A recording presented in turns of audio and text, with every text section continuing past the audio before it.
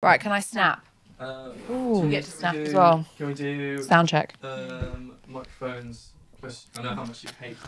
I hate this shit. You're like, oh my god, I hate good quality sound. It is the worst because it fucks up my face, Yeah, true. and then I don't look as pretty. I want to look pretty, pretty and skinny. So it's about. I prefer closer, but let's go with 2 inches away from your mouth. I mean, that's 1. Yeah, so you can do 2. Let's compromise. Like here? We're quite. See, we're getting better. I know. We're getting better. Our relationship has evolved.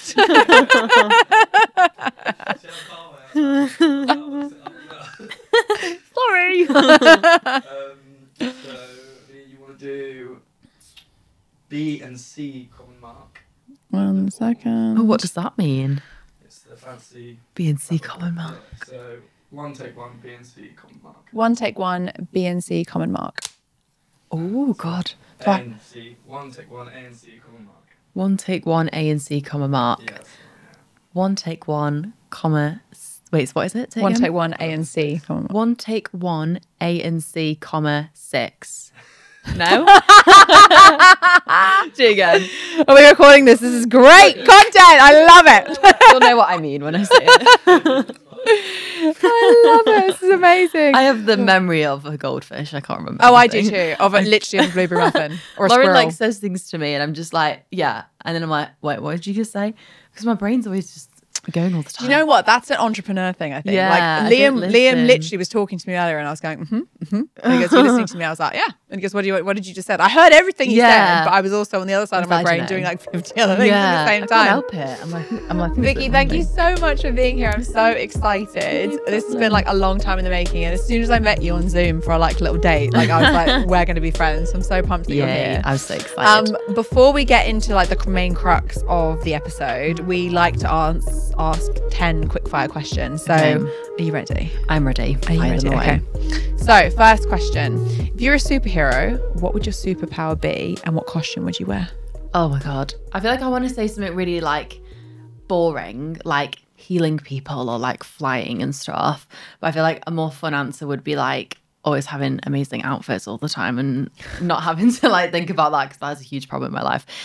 And the outfit's just got to be something pink and bold and shiny, glittery. We love pink, bold and shiny. I love that. Anything glittery. Did you guys ever have Sailor Moon here? No. So Sailor Moon was like, I think it was Korean. Like, she got blonde hair. Blonde hair. Yeah, and rings a bell. oh my God, the outfits were 10 out of 10. Love. But they were like huge in Australia when I was growing up. And I used to dress up like Sailor Moon every weekend. I used to have these like frilly knickers that I'd like wear over a leotard and I'd wear my mum's like marigolds and run around the house and pretend to be Sailor Moon. It was like the best. What's the weirdest thing you've ever Googled at 3 a.m.? Googled. Googled. That's what it sounds like when you're saying it at 3 a.m.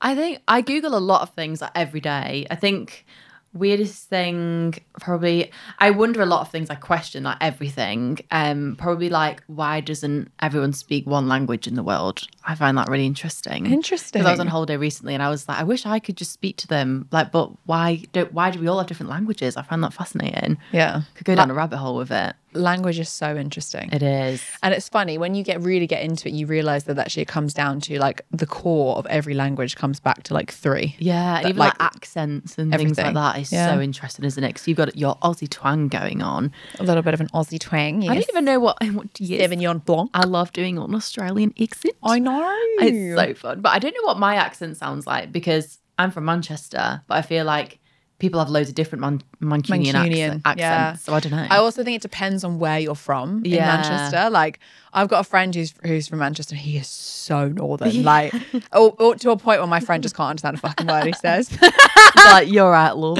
Yeah, he's like proper like that. Yeah.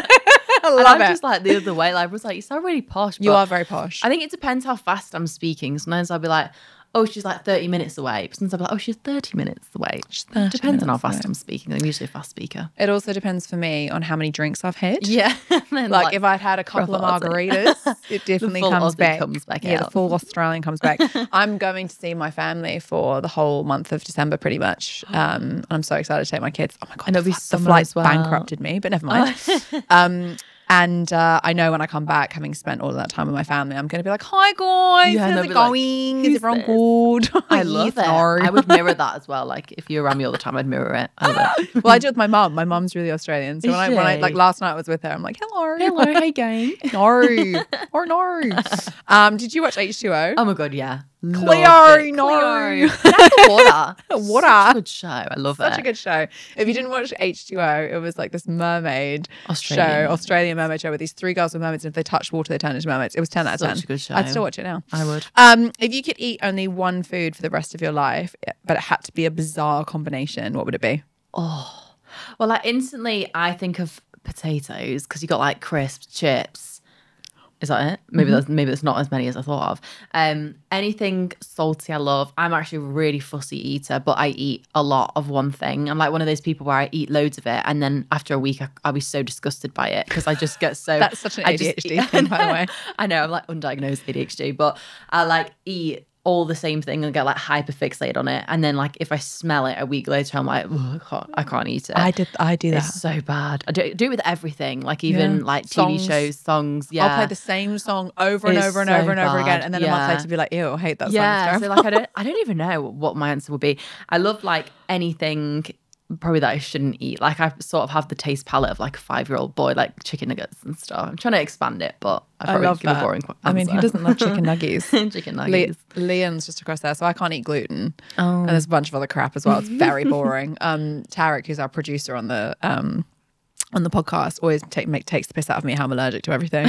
But I eat it anyway, and then just like I'm really sick. Yeah, like suffer the consequences. Yeah, literally. I'm like, a nugget is worth it. And yeah, he's like, no, it's not. It's always worth it. But Leon does gluten-free chicken nuggets. So I'm a big fan of gluten-free. Leon, if you'd like to sponsor the podcast, you know where to find me. I try. Would you rather fight 1 horse-sized duck or 100 duck-sized horses?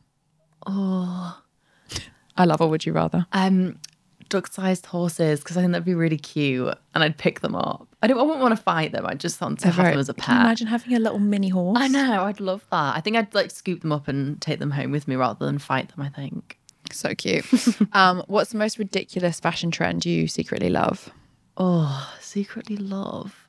Well, I don't know if I love it, but I know that. Is it like capris they're coming back in, or capris, however you say them, like little short the little cut-offs. Jeans, they're coming back in. Don't know if I love them. I think one that I love that I haven't actually worn yet is like the really, really short frilly shorts. Have you seen them? They're like hot pants, like tiny little frilly shorts, but I think they're really cute. They're super cute. I think I saw Camila Cabello wear a pair of those. I don't know if I'd be like brave enough to wear them, and there's a time and a place, because I think you like your bum's half out, but I think there's a time and a place for that. I feel like you've got the legs for that. I could wear that. I think when you've got an ass like mine, you can't get away with stuff like that. It's like, I always think like when you're really curvy, you can get away with so much less. Like if you, I've got these friends who're just so slim and they've got like really beautiful small everything, and they could literally wear like a see-through t-shirt, tank top, and it looks so elegant. If I wore that, I would look like a trash like raccoon. Everything's out. It's definitely coming back in though, because like, I've got small everything, and it's definitely coming back in as like trendier to have that. So now I'm just like embracing it or whatever. Love that. If your life was a movie, what would the title be, and who would play you? Oh God. It would be like chaos, or like, God, no time for anything. Who would play me? Everyone says I look like Lily Collins, so I've got to go with Lily Collins. I see that. She's fit. Yeah. Well, I love her. Thank you. And Emily in Paris. Yeah. Started again today. Yeah. Came out today. I didn't even know that. 15th August. Oh my God. Favourite show. I love it. Yeah. I'm so obsessed. good. It's like watching myself. I know. I'm obsessed. It's just so good. It is good. What's the strangest talent you have that you would totally win in a quirky contest? Oh, I'll probably do an Australian accent. I mean, it's pretty good. I do. I love accents. Like, literally in the office, I'll always be like Scouse or American or Australian. I just love accents. I do too. I could speak in them all day. I feel like my accent's just so boring. I want Australian. I love your accent. I feel like, because in Australia we don't really have like regional accents. It's just like you're either really, it's like varying degrees of Australian. You're like either really Australian, a little bit Australian, or like posh Australian. There's no like regional accents. So when we moved here when I was younger, I used to find like people's accents so fascinating. I love the Irish accent. I love the Northern Irish accent. Like Scouse and like I love a Scouse accent. Loads of different accents. accents. But Yeah. I think when My boyfriend's from up there, and I'm obsessed with his accent. I just like speak to me all day. I love Literally it. all day. But I think like say packet of crisps. I know, packet of crisps. I love it. But I think because we have loads of like international clients, they don't understand. They're like, oh, we're coming down to London next week. We'd love to grab a coffee. And I'm like, I'm in Manchester. Like, that's just 4.5 hours away, love. That doesn't work. And they're like, you guys have the cutest accents. They don't understand that everyone has different accents, do they? I know. They don't grasp it. But yeah, I do wish I had more of an interesting accent. Should I teach you some Australian? Yeah. Okay, so if you want to say, I mean, obvious ones, right? Like avo, like, you know, etc. Avocado, etc. Arvo, afternoon. Arvo. Some more niche ones would be how you tracking. Oh, what does that mean? How you tracking means like, what's your ETA? Oh, really? It's like, hey, tracking. Is that like a common thing? Yeah, you wouldn't say Hey, like, tracking. what time are you going to be here? You'd be like, hey, tracking. Hey, tracking. Hey, tracking. love it, We it's so also chill. say things like, oh, that's a bit pedestrian. What does that mean? A little bit pedestrian. Means it's a bit basic. Oh, it's Like like it's a bit pedestrian. Because in Australia it's so hot. If you're a pedestrian, you're not in a car, like you're a bit basic. Yeah, you're a bit basic. I mean, obviously I walk everywhere in Australia 'cause I'm like, give me the suntan, please. But you're a bit pedestrian. Oh, I love that. What else can I teach you? Oh, you have like a doof doof. So a doof doof is a party. So it's like doof doof doof doof. And then you have a bush doof, which is like you have a party in the bush. Oh, You have a house I've doof. never heard that. So that's good. A party Doof in doof. the bush. Does that Party mean in the an bush. outdoor party? Outback party. Yeah. Wow. I've heard of the outback when it's like, oh, she's outback. What does that mean? The outback is like the desert With basically. the kangaroos. Yeah.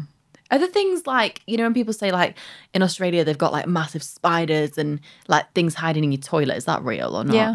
Is it? But you just don't like for example, you wouldn't leave your gum boots outside and just stick your foot in them. Yeah. That'd be a It's like dumb common idea. sense. That's You shake common them sense. first, give them Yeah. a tap. Oh, because that's Maybe like, a spider comes out. ugh. What's the worst thing you've ever seen? Probably a brown snake. Ugh. Brown snake's like the most poisonous snake in the world. What did you Number do? 2. You just run. Just chill. And the thing is, they're quite aggressive. So like you don't want to tread Yeah. on them because they will bite you and then you'll probably Yeah. really die. So maybe don't do that. Avoid them. But they like being in like dead leaves and like piles of logs, and they're kind of the same color. So Oh. yeah, I'd but still go to Aussie though. I'd still go. but the thing is, like, you're more likely to die from being hit by a car yeah. than you are to die from that. Yeah. And also, like, sharks and stuff, they're everywhere, but they don't give a shit about you. Like, they're more interested in eating seals and fish. Like, Yeah. you'd be very unlucky to get hurt Yeah. in any capacity. It won't put me Just off. don't be a dummy. Okay. Don't stick Yeah. your finger in a pile of logs. Don't be a duff. Yeah. Love it. Right. Back to the content. If you were to swap lives with any fictional character for the day, who would it be and why? Oh, anything Disney. I can love see that for Disney. you. I love. Have you seen Enchanted? Yeah. Everyone says that I'm like Giselle from Enchanted because she's like a Disney princess in the real world, and she's like, she doesn't understand the concepts of things. Like I've got like no common sense, so I'm just like, oh, what's this? Like I'm always just in fairyland. So I think I'd probably be like a Disney princess or something. I love that. But I think there's so much value in seeing the world like that. Yeah. I'm a bit like that. I'm like, fuck it. Let's see Yeah. what happens. Like my dad Yeah. yesterday was having like a very serious conversation with me about his career. And I was just like, YOLO. Like, let's see what happens. And he's like Millie, because my family call me Millie. He's like, Mill, you're a 34-year-old woman. I'm a 60-something-year-old man. He was like, it's different. I was like, no, it's not. It's fine. I was like, Colonel Sanders founded KFC when he was 64. It's fine. It's fine. And he's like, what do you want me to do? Set up a chicken shop? I was like, Yeah. yeah, why not? Why not just try it? It annoys some people, that mindset though. It really Yeah. triggers some people because I always have a mindset of everything would just work out. 100%. Like, even like I've just moved house and everyone's like so negative and they're like, oh, you don't understand, Vic. When you move house, you'll find it so difficult. And I'm like, it'll be fine. And it's been fine because I've said to myself, it'll be fine. Yeah. And like anything else, I've just been like, it'll be fine. And I think that's why the business has done well because I'm Yeah. just like, it'll just be fine. I'll just do it and it'll be fine. I genuinely believe everything. So I have this theory. I've got this on my bag. And I brought this up before, but I didn't actually show you. On my bag, I have a thing that says "Do it for the plot," and I say Oh, I that all love the that. time. Right? Do it for the plot. Do it for the plot. Do it for the plot, because the ending is the same for everyone. We're all going to die. Yeah. Whether you like it or not, it's going to happen. it. And so I kind of see life as this long sort of movie where you're the main character, the director, the producer, the writer, all the things, and everything that happens in your life is just another notch in your story arc. So like if something goes wrong, great, you have a better, like It's you like a either get chapter. Yeah. Over. You need twists and turns. That's why it makes it interesting, right? It's why when we're 90-year-old grandmas with hopefully covered in diamonds and surrounded by lovely pool boys. Oh yeah, I'd love that.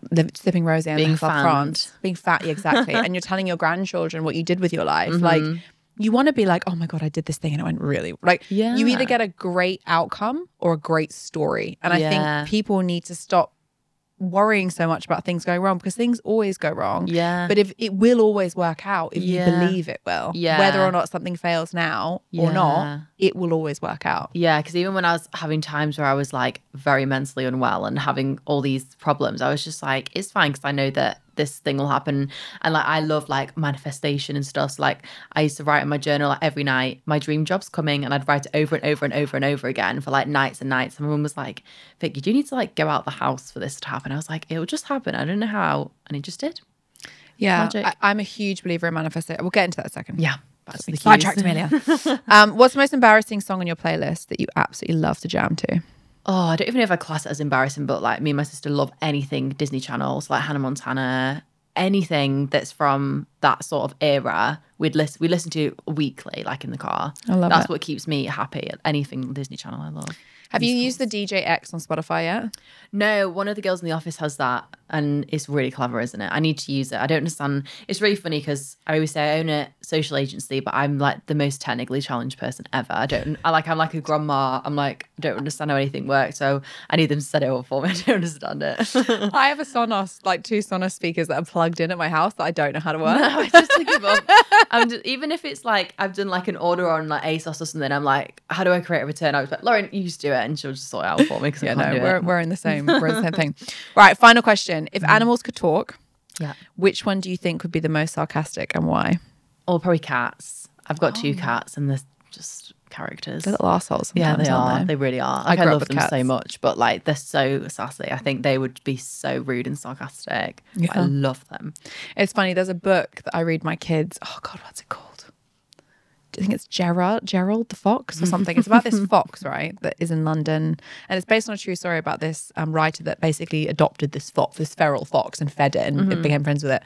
And it goes and makes friends with this cat, and the cat is like really, really like uppity and only eats fish. And he's like, "What are you doing there, silly?" I can't wait to have kids and read the books in the voices. Oh, like I love it. It's my character favorite voices. thing. I'm so excited for that. We're currently going through the poo phase. So every book is about bums and farts and poos. So there's the poo in the zoo. There's the dinosaur that pooed the planet. Oh my God. Yeah. I didn't know there was so many Dragon variations. with a fiery bum. Oh my God. I didn't even know these existed. They're great. They're great a stories. lot to look forward to. All the things to look forward to.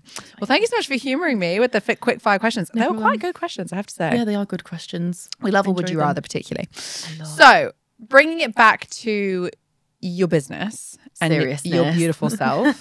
We're never serious on this podcast. Someone described this as a combination of Call Her Daddy and Diary CEO, with the unhingedness of Call Her Daddy, but the like topical content of Diary CEO. I hope you don't make me cry like Diary of a CEO podcast. I always cry. I feel like that is the MO, right? Like, how am I going to make this person cry? Like, it's like when you have a substitute teacher. We're like, how are we going to make you cry? I don't mind a cry.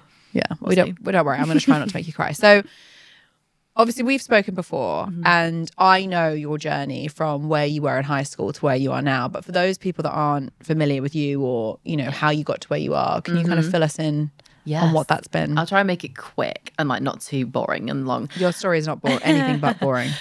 So I would say when I was younger, I was bullied quite badly at school. And I don't really know why. I think just because I was tall. I just still do have big eyebrows, but I had really big eyebrows. People pay good money for those now. I know. I cherish them. I love my eyebrows now. And I think just because I've always been like very nice, like people pleasery, and people used to take advantage of that.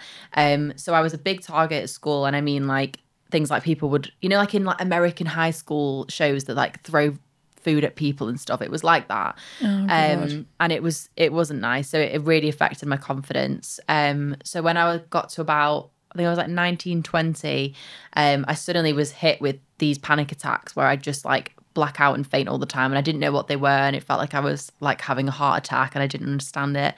And it got to a point where they were so bad, and I tried everything to sort them out, and they weren't going, where I was just like, I can't live anymore. I can't work.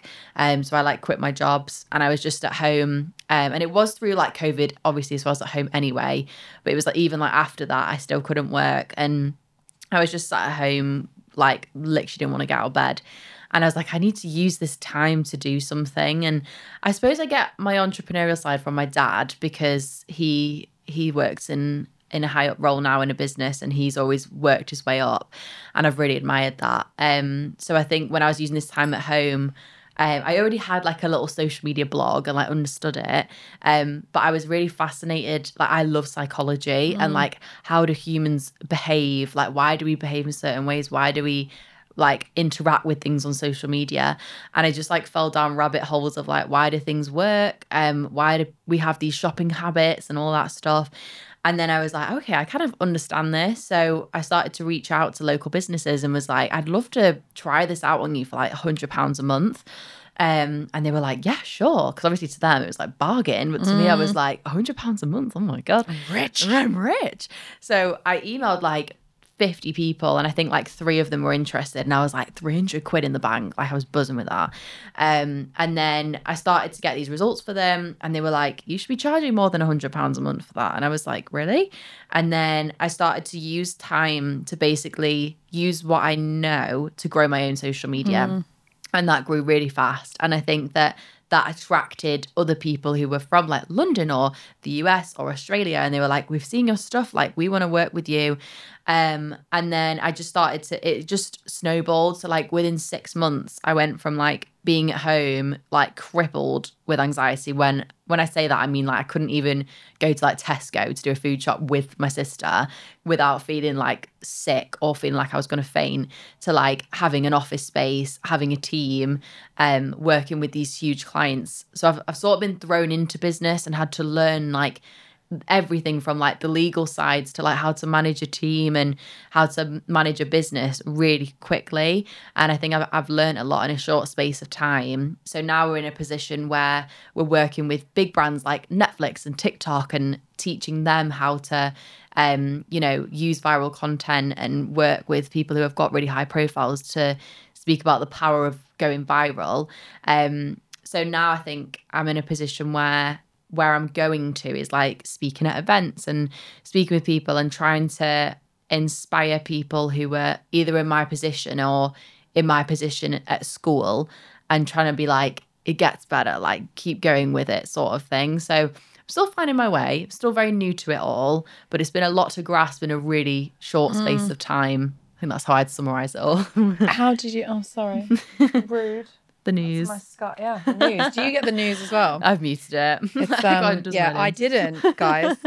Welcome to the Branded Podcast. This is very on brand for me. There's always something going wrong. When you were at school, how did you, deal with this? Probably a really dumb question, but I think I can relate in many ways. I definitely wasn't bullied like that, but I was a target as well. And I think, to your point around like maybe it was your height, maybe it was your eyebrows, whatever, I actually think it was probably because you were different and you saw things differently and you do things differently and that's why you're so successful. And I think a lot of the time kids particularly are very acutely aware of when things are different. And I think as an adult, difference should be celebrated, but we should also pass it on to kids. So when you were at school and high school and you were going through all of this, like how did you deal with that? Because that must have been like, use your words, crippling. I don't know, I think it's weird because I feel like I've almost like blacked loads of it out because I don't really remember. Like I remember just being upset all the time, but I think I just thought it was like a normal thing. And I think when you say I was different, it makes sense because I think I've always, and I feel like I've never like really known anyone else to speak about this, but I've always been very observative of people's behavior. So I was very quiet at school, and when I was quiet, I'd always just be watching people. And even like the girls who were like really popular at school, like I'd be observing like, why are they popular? Like how are they behaving? And I think that's how I got into like the psychology side. And even when I was getting into like owning the business and like speaking on stages, I'd like watch people on YouTube and like really observe their behavior, like how do they show up and come across. And I think because I'd had so much damage, I didn't really know who myself was, so I was trying to get that from pieces of people, from observing them, and then I'd like copy them. So I'd be like, okay, so when they speak, they do this with their hands, or they speak like this, and I'd try and like mirror that until I got like a big smush of loads of people's personalities like in one person, which sounds really weird. I don't think it sounds weird at all. Does it make sense? I don't know. Yeah, I definitely did that. Like Yeah. when I first, I mean, it's not the same thing, but when I first started posting content, I had no idea what I was doing. Yeah. And most of my content was video content, right? And or live content. And so, and I had no idea how to do that. So I would go and watch like Alex Hormozy, Stephen Bartlett, Jake Humphreys, like all of these people that I really admired and like loved their content and like what they were creating, and I'd be like, oh, and like Gary Vee, like I realized that when he was talking he would like articulate his words and he'd be like, when he make a point he'd be like and like I do that now. And to your point about psychology, I've found out why people do that, and they've done the same thing. They've understood why it's important for you to be using your hands, because it creates like almost a distraction, so that when people actually listen to what you say, like with TikTok, right? When you're scrolling through TikTok and you come across something that is interesting, it will get stitched with something else like Minecraft or whatever, because your brain is distracted by the movement that you're watching, that you listen to what's being said. And it's fascinating. I think probably one of the reasons why you're so amazing at what you do is because you understand psychology. I think marketing period is psychology. It is people's needs, wants, desires, you know, challenges, motivations. Like that is what viral is. If you can't hit that, then like it always makes people like me laugh when you hear like people within businesses or marketing people being like, oh, we're trying to achieve this, we're trying to achieve that, and we just can't break through. And it's like, because you're trying to market a business, not speak to people. Like it's people all the time. Always. Even if it's B2B, right? You're selling to a business, there's still a person behind that business making a buying decision. It's all about perception, isn't it? I love perception. So like even when I was thinking about, I was like, right, there's so many people that do exactly what I do, and they're social media managers or they work in socials. I was like, how can I make myself stand out amongst everyone else? And I was like, how do people perceive me? So like I'd look at my own socials and be like, right, well that's not really giving like luxury, like higher Vicky vibes is what I describe as like the best version of myself. Becoming her. Yeah, becoming her. It wasn't giving that at all. So I always just think about how we are perceived, and like you're perceived through your branding and how you speak and the results that we get. And I was just like, we're not utilizing that enough. And even now when I sort of speak to people who are in my position 2 years ago and they were like, how did you like get to that point? I want to do that. And then I look at their social media and they're like filming in their bedroom with like a rubbish bin in the background. I'm like, you're not going to be perceived as a leader if you've like every little thing I think adds up to how you're perceived.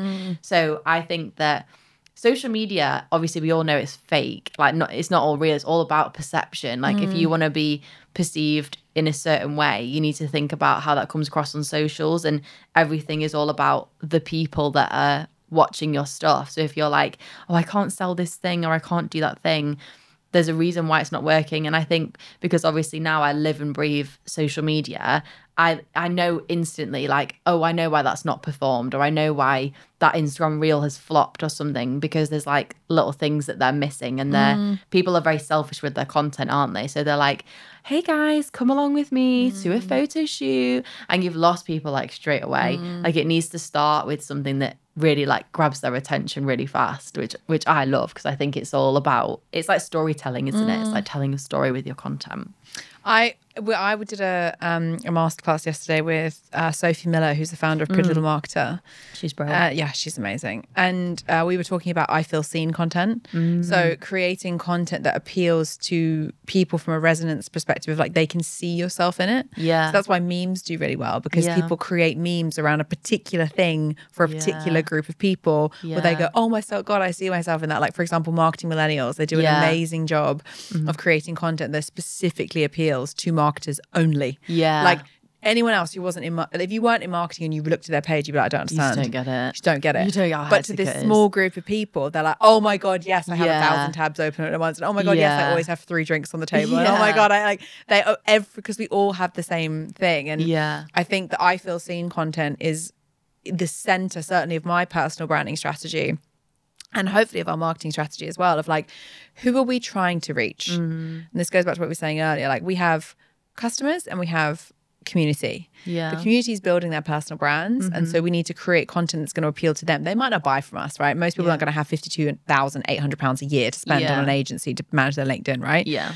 But they're going to be the ones that give us the credibility that mean that the customers do buy from us. Yeah. The customers might not engage with our content, but they are going to buy from us, right? Yeah. And so I think you need to kind of break it down into two things and explore what your community gives a shit about. Who is your community? Yeah. Leverage their content, like what they find important, challenges, loves. I always think of marketing as like you're selling painkillers, lifestyles and dreams, and you have to pick one of those. I love that. Yeah. I think whenever we sort of like speak to brands about their strategy, it's like the classic like 80-20 rule. So it's like 80% of people won't buy from you. They're just following you because they like you or you give them value. But that 20%, even if that could be like 10%, will buy from you. And that's okay. Like, I think when we work with brands, they're like, well, you've got us like 1 million views, but you only got us this amount of sales. And I'm like, we're good at the views. Like, it's on them to think about, like, is the back end systems, is that all sorted out? Like, so that they can make sales from that.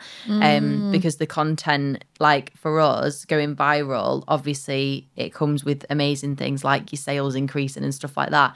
But we're the best at getting the views. It's up to the businesses to have their website set up and make sure all the links are working right and stuff like that, because there's only so much that we can do for them, if that makes sense. And even if like a video goes viral, I'm like, well, what do you want out of it? Like if your page isn't set up right, then there's no point in going viral. And it's like people now, you know, when you go on their page, they've pinned their most viral videos at the top because they want to be like, oh, look at me, all these views I've got. But it doesn't represent their best pieces of content, if that makes sense. Like, you always need to think about when someone comes on your page, they decide in split seconds whether they're interested in you. So it's not about pinning what the most viral piece of content is. It's about pinning, like, what do you want them to see? Perception. Like, perception. I love that. Perception. That's such a good advice. Yeah. It's funny, actually. I was literally, again, talking to this about with Sophie.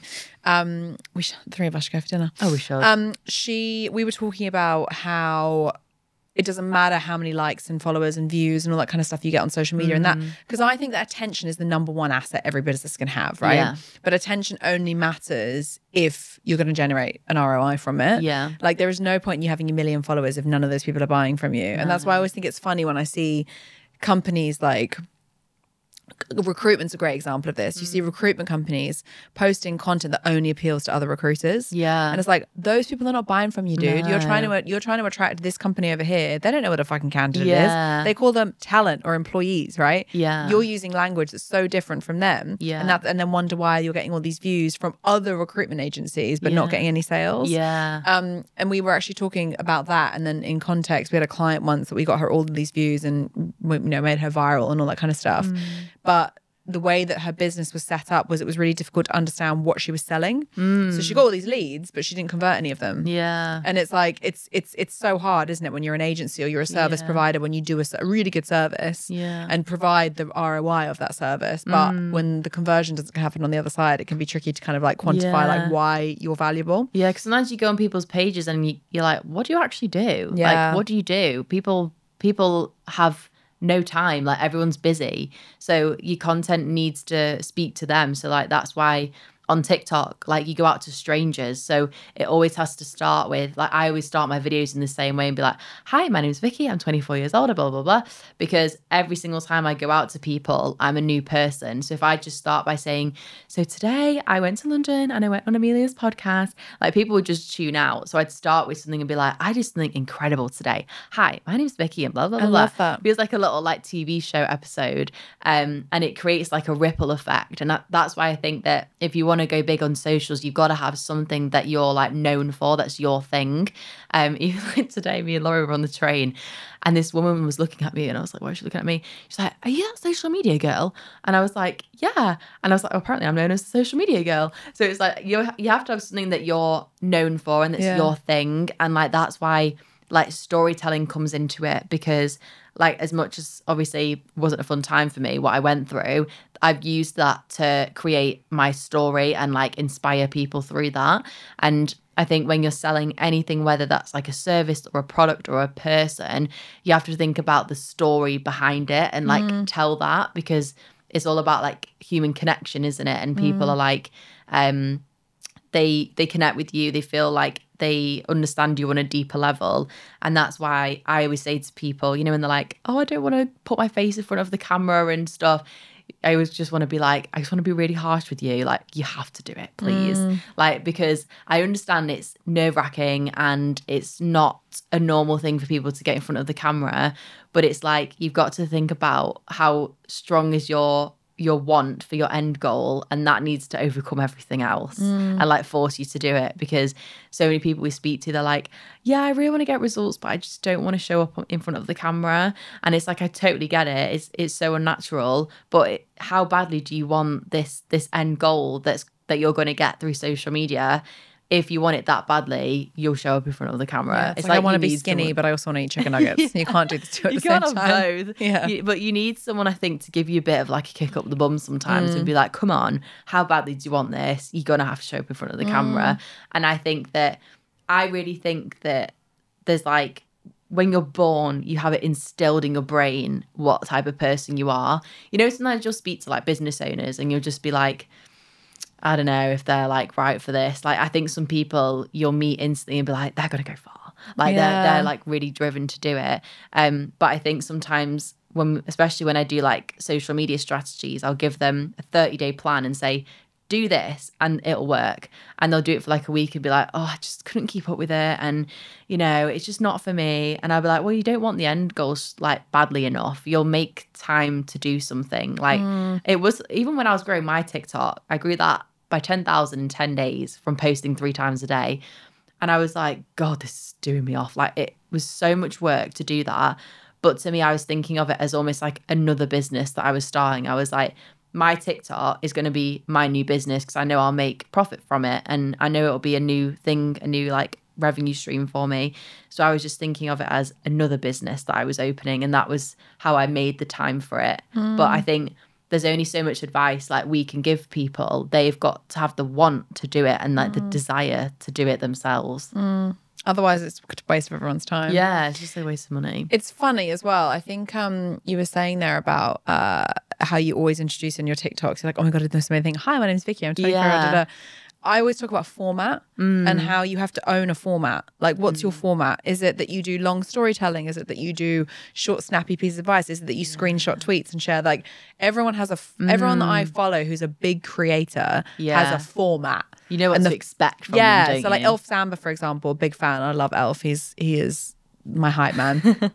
He has a format which is he screenshots viral content and then gives comment on it. Or he'll screenshot something that's really emotive and comment on it. Like, he's a social media guy. He doesn't really talk about social media at all, but like his format is that. And he displays that he has an understanding of how social media works by doing that. And like for me, my format is this. I love doing this kind of stuff. But and we're trying to work out what the formats are on other platforms. So we've done a big rejig at the minute.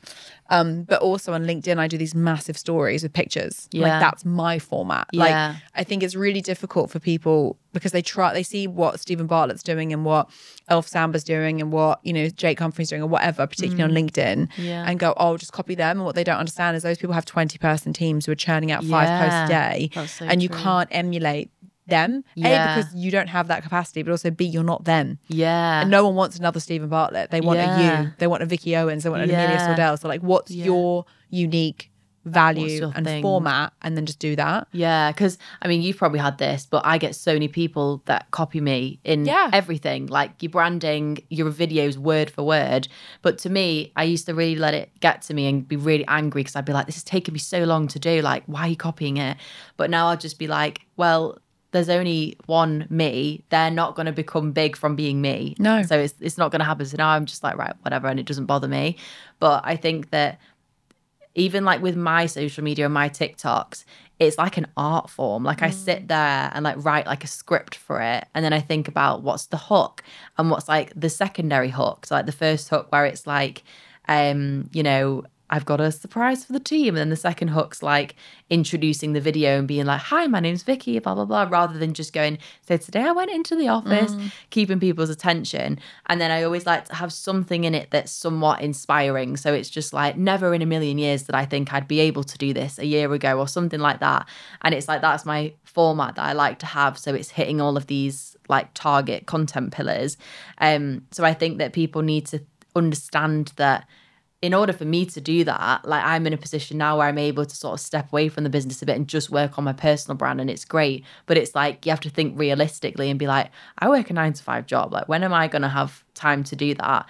And just thinking about when can I actually slot that into my diary? Because if people are like, I really want to have 10,000 followers, then you have to be like, how? Like, work backwards and be like, what type of content? When in the week am I going to sit down and do that? Like, where am I going to get the inspiration from? Because it's pointless setting goals that are too broad, isn't it? And just being like, oh, I want to make £100,000 this year, and you have to work backwards and be like, how many things am I going to sell? Yeah, why do you want 10,000 followers? What's it going to do? Because people just want followers, don't they? And I think it's sort of because we've been brought up now, especially like kids that are in school now, they want to be an influencer, but they don't understand how hard it is to be an influencer, and also what that means. Yeah, what does it mean? Like the pressure, and even like in no ways am I an influencer, but in the time that I don't agree with that as well at all. I think everyone is an influencer. Yeah, you have an influence. Marie in Starbucks down the road influences me daily to buy a ginger shot. I can tell you that for free. She's like, you probably like spend so much money on that because of her. Yeah, 100%. She's influenced me. Yeah. So I think that even like with the platform that I've built up, you do get some nasty comments. Like, but I think that how does that make you feel? Do you find that triggering? Yeah, definitely. I basically, when I started posting, I was like really open and I shared everything, and it sort of bit me on the bum a bit, I think, because I triggered something in people, I think I've come to learn. So I think a lot of people don't like seeing a young woman be successful, and a lot of people be like, oh, this is just from family money that you've got, or why do they always go back to that? I don't know. I assure you it's not from family money. Or they'd be like, this is too good to be true, surely you're lying about this and that. And people were trying to dig up dirt on me, and it was scary. And I basically took a break from it, and I went on this business retreat, and I was like, I don't know what I want to do, because I feel like everything I say is wrong. And then one of my amazing business coaches was basically like, when you're successful, you'll trigger a reaction in people, whether that's good or bad. And that's when you know you're doing well. She was just like, even like if we go back to Stephen Bartlett, classic, some people can't stand Stephen Bartlett. Some people love him, but he's doing well regardless. So now I just post what I want to post, and I know that it'll irritate some people. I just go, well, I'm doing well from it, so I keep doing it. TikTok's a savage platform as well. Like, so I always get the fake hair, fake face, fake, God. and I'm like, you think my real face is fake? Oh my Thank God, you. thank you. Just naturally perfect. No, but now it's easy for me to do that. But like Yeah. back when I Oh, first it's started on TikTok, it horrible. was like really quite anxiety inducing. I was like, oh my Yeah. God, like you feel like you have to defend yourself. Yeah. But actually now I'm just like, I'm grateful for these people, because I think there's a couple of things here. One, whenever that happens, I think of the Marilyn Monroe quote, which is, don't worry about when people talk about you. It's something along the lines of, don't worry about when people talk about you, worry when they stop talking about you. Yeah. I'm That's like, true. love you, Marilyn. Bestie. But the second thing is, there is no one I've ever met in my entire existence who is successful, who spends time on the internet telling people they're ugly. Yeah. Like, I don't that's know a so single true. troll that I would want to trade places with. No. And the third thing as well, going back to perception, I have fun with it now. So I have a bunch of like continual trolls, and I know who they are, I know their names, like whatever. The same guy all the time. Greg. Like, yeah. Hi, Yeah. Greg, if you're listening. Yeah, Greg. Probably And is. there's one I've got on the minute on YouTube called Alex. So shout out, Alex, you're going to be watching this. Love you. He and what they do is they like constantly comment on my stuff. To be fair, Alex's stuff is pretty tame, but Yeah. some of the stuff I've had previously, like Greg's called me some pretty nasty names, and I was just like, well, I wonder if I can make this person my bestie. So like every single time I get a nasty comment, I'll go back to them with like something cheeky or something cute or something, whatever. So like, you know, there'll be a comment being like, oh, this is such a load of shit, and I'll be like, you know, it's just easier to buy me flowers, right? Like, is this your way of digitally putting my hair? I love you too. I love But like, that. here's a list of things that is way more like good use of your time than trolling. I'll be like, cricket, chess, cross stitch. You look like a cross stitch guy, Greg. Yeah. And I did go this for a walk. I did this for like a year. Like every So time funny. this person used to leave these nasty comments. And if you want to know the story of Greg, go and look at my Instagram highlight reel, because I have a whole highlight reel Oh my dedicated to Greg of God. all the screenshots of our like journey together. Who has the time to do this? I found it really, honestly, my Instagram followers love it. Like every time I post about Greg, they're just like, Greg, He's back. He's they back. love him. Like they're so invested in the story. But I was so kind to him, and like it got to a point where like he he literally, and I've got all the screenshots on my highlight story. He literally was like, you know what? I've been so nasty to you for like a year. And he was like, you're never mean back. And he was like, I rate that.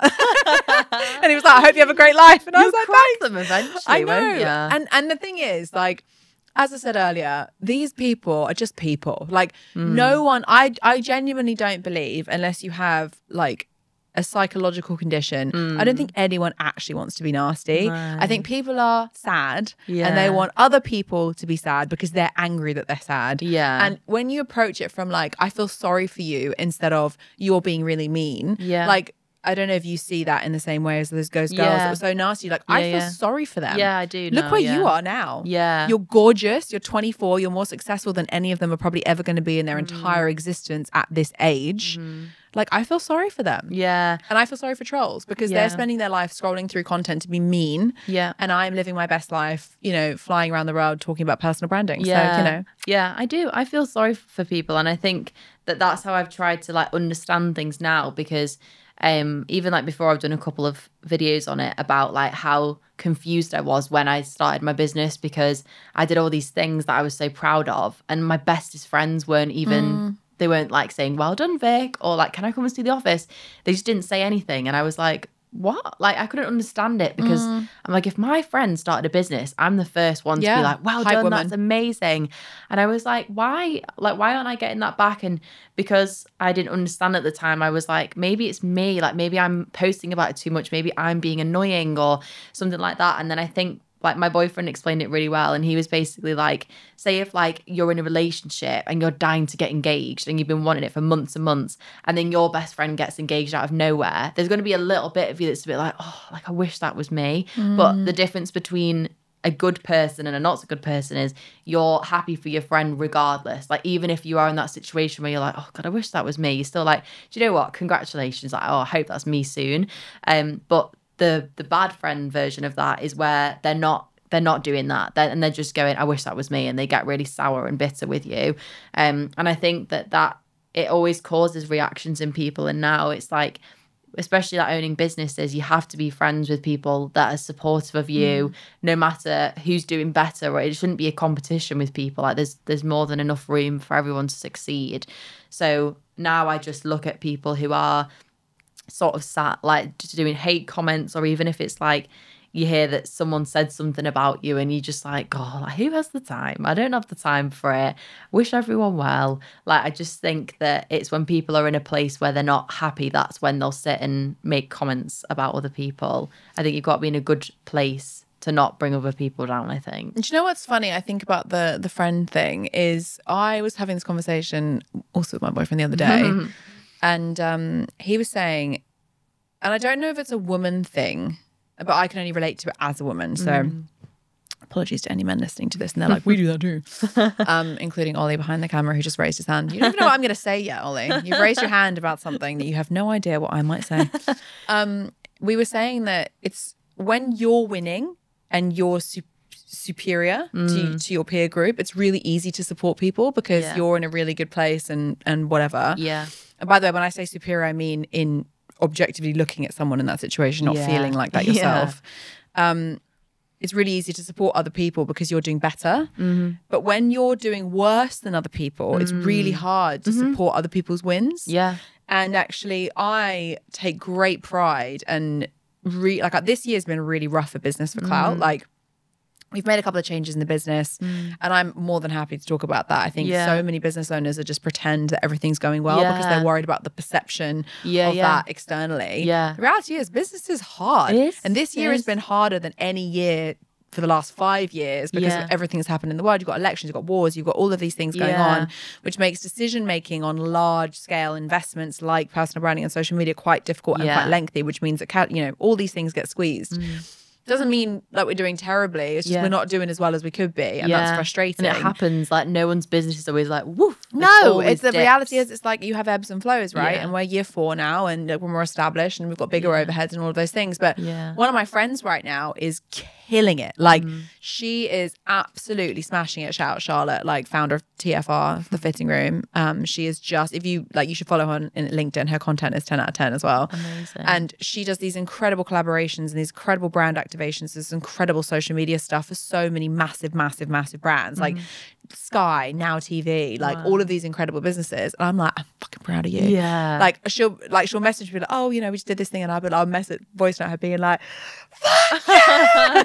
It's the best. It's like, we won the championship game. Oh, it's the best. But like that is, I think, the sign of a true friendship. But I think you only get to that point, particularly when you're running your business, when you understand that like you winning or someone else winning is great, is all great. Like, I just want everyone to win. Like, I'm such a, we were saying before we started recording, like about our mutual friend Sedge, like she wants everyone to win. So she just connects people without any agenda because she's such a hype woman. Yeah. The more you can surround yourself with those kinds of people, I actually think the more successful you are, because people at the top, I think Jay-Z says it, people at the top don't compete, they collaborate. Yeah. Like, you don't see like bullshit happening, like misogyny and like racism. You don't see that at the top. No, because they haven't got fucking time for it.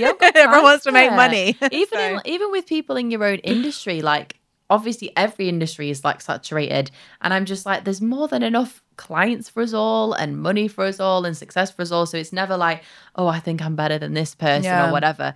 It's just like celebrating everyone's wins. And it's not, I don't know whether we've got that installed in us, maybe because we've experienced what it's like when people don't celebrate your wins and how hard of a feeling that is and how horrible it is to go through. So I'll like now go like above and beyond for people to be like, I'm here for you. Like, I'm so proud of you, and like send people flowers and stuff. And I think that when I was like speaking about this on TikTok, obviously you get your trolls and you hate comments, but a common theme was like saying that, you know, you shouldn't be searching for validation. Like, why are you searching for validation? And I think it's just everyone has different things that they want to get out of their friends, but the main thing I think is just your friends should be happy for you and should be you hype women. And because I think a lot of the time when I would speak about it to people, they'd just be like, well, you've got friends for different reasons. Maybe these friends just aren't the friends you should speak to about your business. And I was like, my business is my baby. I'm proud of it. I don't want to speak about it all the time, because obviously there's a time and a place to speak about it.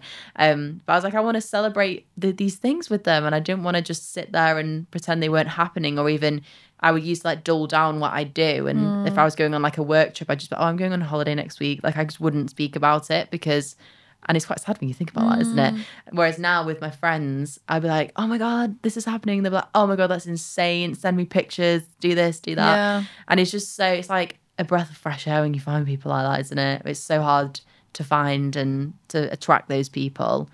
I think also like I think whatever that quote is around the 5 closest people to you is who you are. Yeah. I think it's really important to feel like you're getting value out of the people around you. And I don't mean that from a transactional perspective. I mean that from do they enrich your life? Yeah. If they don't enrich your life, like you have drains and you have radiators, right? Yeah, I love that. Are they radiators or are they drains? Yeah. And I think drains are okay because everyone goes through that time where they need other people's energy to just live. Yeah. I've been in there, you've been there, like we need that support from those people. But if you've got people around you that are constantly draining, that's not a good value exchange. No. Like, you're not adding to their life because they're not standing on their own 2 feet. Yeah. And they're not adding to your life because they're sucking all your energy out. And I think it's really important that you recognize that kind of pattern. And it's not like you're falling out with people. Like I've had loads of friends that were, for me, they weren't necessarily for everyone, but for me, really draining. Yeah. And we just naturally have just parted ways. And there's no big fight. There's no whatever. It's just like, I don't really want that person as close to me anymore. So we just create some space. Yeah. I'll still support you. I'll still cheer for you. I'll still be there if you need me. But like, you're just not part of that group anymore. And that's okay. Yeah. I think when you're younger, you put so much emphasis on how many friends you have. And that is the measure of how amazing of a person you are. And actually, I think as you grow older, and I think having a business expedites this, that circle gets closer and closer and closer and closer and smaller because you have such a limited amount of time. The time that you do have, you want to invest in people that you really want to invest in. Like, I have kids as well, so I've got 2 children and a business and a this, that and the other thing. I have like multiple things that I need to spend time on. If you're not adding to my life, like, I'm really sorry, but I just don't have time for it. Love you lots, but not today. Like, and I think it's quite nice that, because it's like when you say like, oh, I don't have time to sit and talk about someone, or like, you genuinely don't have time for it. So it's like you've only got time for things where you want to celebrate people rather I've than walked away from conversations with people before. So start I have a nodding. rule. I don't bitch about other people, period. Yeah. And I don't allow like constant complaining. No. So I'm happy to sit there and you could, like, if you sat down and you were like, Amelia, like, fuck, this has just happened. I'd be like, tell me. Yeah. Like, offload. Like, Yeah. I'm that girl to offload to. But every conversation after that needs to be about a solution. Yeah. I don't want to hear a single complaint after that. If you come to me with the same complaint over and over and over again, it will jar the hell out of me. And I just won't. I will just, my brain will go, oh, kitten. Yeah. And go over there because I don't want to hear it. Yeah. But, you know, I think that's really, really important. The bitching about other people thing, everyone does that. And that for me is like a non-negotiable. I will never sit there and allow someone else to, even if I hate the person that you're talking about, I don't hate anyone, there's but better things to speak about. I don't want to spend because your energy lives and dies where you spend it. Yeah. If I'm spending my energy talking about someone I don't like, I'm giving them energy. Yeah. Why would your energy is the Giving them most precious thing? airtime. Why are you doing that? Yeah. They don't deserve it. No. No. My time is very valuable. Yeah. We've got other things to do. We have businesses we to run. have businesses to run and outfits to pick and nails to paint, babe. And Like- children to look after. And children to look I'm not after. at that point yet, but Yeah. hats off to you for doing that. I can only Mental. imagine what that's like. Yeah, I mean, single mum life. It's, you know what? I'm very lucky that I have a very good relationship with my ex-husband and we co-parent like chef's kiss. Like, That's brilliant. We have worked really hard to be mates so that that's for the kids basically. Yeah. So I'm very, very lucky. But also a week, every second week I have them for a full week, and it's like I have no nanny, I have no childcare, I have no nothing. And not to say that I wouldn't want those things, but like for me, it's like, this sounds really silly, but it was really important that I still maintain a slightly chaotic life because I feel like it makes me appreciate it more. Yeah. Like the nice things that we can do together. Like I've got friends, and it's not to say that this is a bad thing at all, but they have like nannies and you know, whatever, and that's great for them. But like for me, like I kind of want the scrappiness. I quite like the like chaos in the morning. It's like, shit, I forgot to make their lunch. Or like, fuck, they haven't eaten yet. Yeah, it makes it like more this morning I was fun. like, shit, I had to get them to their club at like 8:45. I had to leave, and it was like 7:39. I was like, I haven't even fed them breakfast yet. Just like shove some Fuck. toast at Yeah, them. literally. Mum, they love those things though, because I'll make like, they call it like a mummy sandwich. It's like a peanut butter, honey, and peanut and banana. Because I'm like, you got protein, you got veg, you got whatever, and you've got bread. Like, take it, and they're like, Just oh, enjoy mummy it. sandwich. Yeah, eat in the back of the car. Like whatever. It's chaos, but I've we got love it to look forward to. We love it. I'm enjoying. On the topic of friends, like when obviously I want to move the kind of conversation along a little bit, but I just want to kind of round off with this point. Have you found that as you've grown your business and you've become more successful, because you are very visible online, have you found that you've sort of lost some friends along the way? Yes. And how's that? How's Many that? friends. Yeah. I don't or know. not friends, as the case may be. Yeah, I think I just don't like understand it. So I think that even when I think I've found friends, and I think because I had such a bad experience at school and I didn't experience having friends for years, that I get really excited when I meet someone that I like, and I'm like, oh my God, we can be friends. And I get really, really excited. And sometimes my boyfriend's like, you need to tone it down a bit, because not everyone has your best intentions at heart, or like, you know, they might want to use you for something or whatever. So I'm just like, okay. He's your protector. He's my protector, yes. I love that. He's very a golden retriever energy person, which I love. So I think even when I think I've found someone and I'm like, oh my God, like we can go out for coffee and I'll support you in this, and I'm like, you can use my office if you want to work in there. And then I think that when we meet and we're like at an equal level, and then my business will grow and things will happen, they'll become less and less interested, or like the energy will be off and you can feel it. And I'll be like, what have I done? And the only thing I can put it down to is that they don't like it that someone's more successful than they are. That's the only thing I can put it down to. Are you an overthinker? I'm a massive overthinker. I've tried not to be, because I think when you have a business, loads of things happen that you can spiral into. And I've tried to just I always say, like, what would Vicky do? She wouldn't overthink about this. She'd just carry on and keep going with it. But yeah, I massively overthink things. I'm like, did I say something? Like, Have you read Attached? No. You should read it. What's it about? It's really good.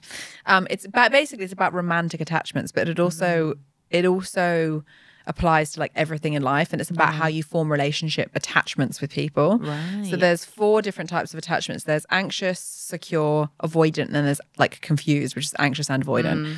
Secure is 50% of the population, where it doesn't matter how you behave to me, I am cool. Yeah. So you could like not text me, you could read my message and not text me back, and I just be like, okay, whatever. Yeah, like she's carry on with my busy. day. She's busy. Yeah. Yeah, I wouldn't be like, oh my God, what have I said? Blah, blah. Yeah. Anxious is the, oh my God, what have I said? Why? Blah, blah, blah. Yeah. And then avoidant is the, fuck you then. Yeah. Push you away. The opposite way. Anxious avoidant, which is the really mad one, is people who get the anxiety about it, but their response is like, fuck you then. Yeah. And so they're like the double whammy of like Yeah. really anxious that people, they want people to like them, but also pushing people away at the same time.